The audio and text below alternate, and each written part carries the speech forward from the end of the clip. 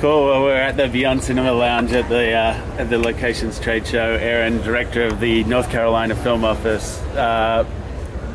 Firstly, where did you start? What was the thing that you did before this role?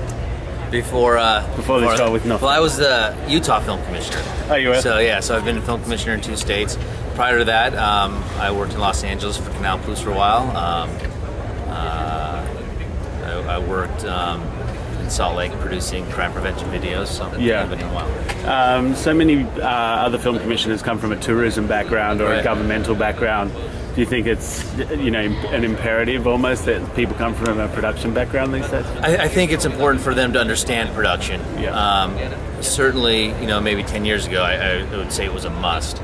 Now I think it's more important for them to probably have a financial background and a political background to understand tax incentives and to navigate their legislators. So how do you go from Utah to North Carolina? They asked nicely. Yeah. So no, it was a good time for me and my family to move to North Carolina. And North Carolina, when I was meeting with them, they showed me they were committed to the industry, and we've been able to build a great industry there the past 5 years.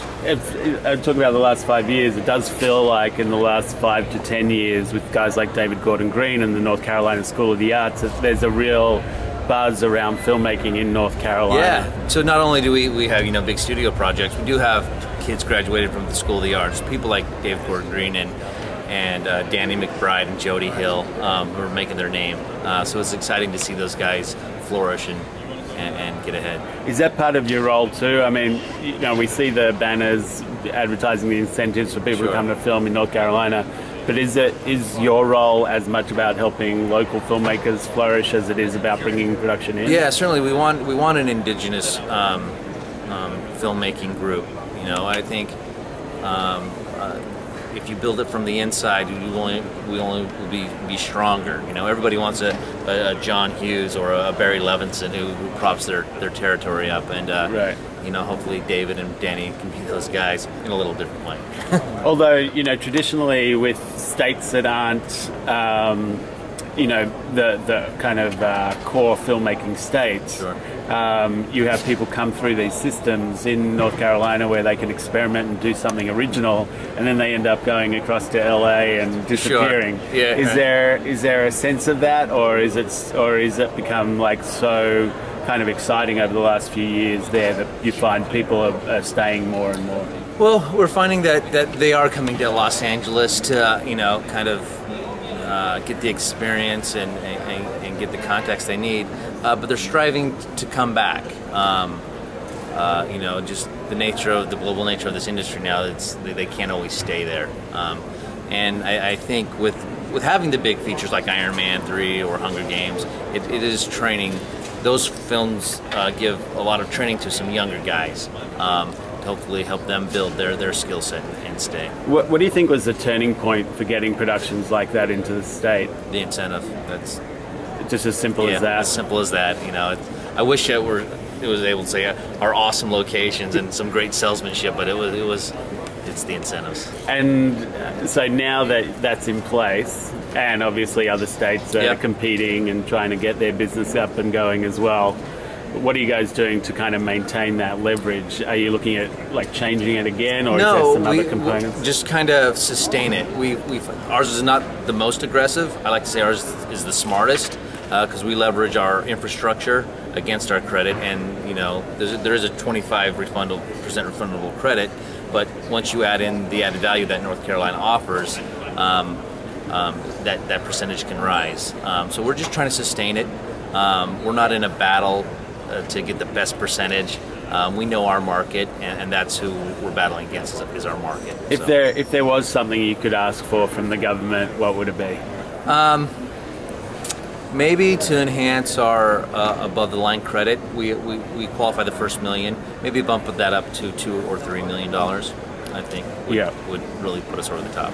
And we talk about these big projects coming to North Carolina. I remember at Sundance you were talking about just the massive numbers in terms of dollars of production that have been coming to NC over the last little while. Yeah, so in 2010 we did about $75 million in direct production. In 2011 we did 245. already in June of 2012, we're at 270. And we'll be well over 300, and that's direct spend. So does that mean that your office is multiplying in numbers to accommodate and help out? I wish. Yeah, no, it's just we're still a small 3-person office. We do have regional film commissions around the state that help us, but it would be great. That's one thing I would ask the legislature. We need more employees. Yeah. So, do you have a favorite of the films that have shot wholly or in part in North Carolina? Do you have? I'm a huge superhero fan, so I'm excited right now about Iron Man 3. Yeah. It's been fun it's just a massive show. And what's the sort of impact that you guys have directly? Like, what have you been helping them out with that you found that they've needed help? The recruiting process, it was almost an 8-month-long process. And right now, obviously we help them with locations. We help them try to keep them secluded and secret. That's been the biggest challenges. Never had to really deal with paparazzi. The first day of filming, someone found out, all of a sudden there's news helicopters flying over, paparazzi are there trying to get shots of Gwyneth and Robert Downey Jr. So we've had to call the news stations and say, get your shots and get out of there, because you're running. And are they accommodating? They are. They understand. They understand it's a business. They have to get their business done. We just had to explain it to them, and they're very accommodating if they're allowed to get a couple shots. Yeah. So it probably helps the production in the long run if they're not disruptive, but there for a second or two. If I was in North Carolina and there was one thing I needed to see or eat before I left, what would it be? Eat, probably. You'd have to either have some barbecue and maybe a Krispy Kreme. And to do, if you like to drive fast, I'd say go to Charlotte Motor Speedway and get in a car with a race car driver. It'll freak you out. Has any film used that properly? Yeah. Talladega Nights. Oh, of course. And then Pepsi just did a couple commercials with Dale Earnhardt Jr. and Jeff Gordon. So very cool. Yeah. Well, thanks for taking a few minutes out with us. Cheers. Yeah.